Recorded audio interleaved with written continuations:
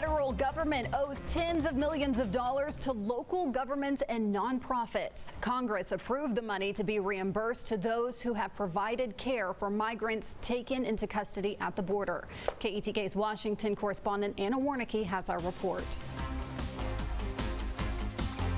Texas Democratic Congressman Henry Cuellar says communities on the southern border are still waiting for the tens of millions of dollars they were promised. I know a lot of churches are going down and asking for a second donation. Congress set aside $30 million in June to pay back the border cities and nonprofits who have been helping migrants. It's going to help really, whether you're the Catholic charities or you're a nonprofit or a local city that's helping with food. But so far, the feds have not paid up. FEMA was supposed to start accepting reimbursement applications on July 31st, but Cuellar says FEMA has put the payments on hold while it revamps its payment and application process. Texas Republican Congressman Will Hurd says Congress needs to put pressure on FEMA. It's now time for the oversight role to make sure that those resources to reimburse these communities that are taking on the burden from the federal government, that they're getting reimbursed and made whole. Cuellar says FEMA needs to get moving. The federal fiscal year ends September 30th. And then after that, of course, we start the new appropriation process. FEMA finally seems ready to open the checkbook.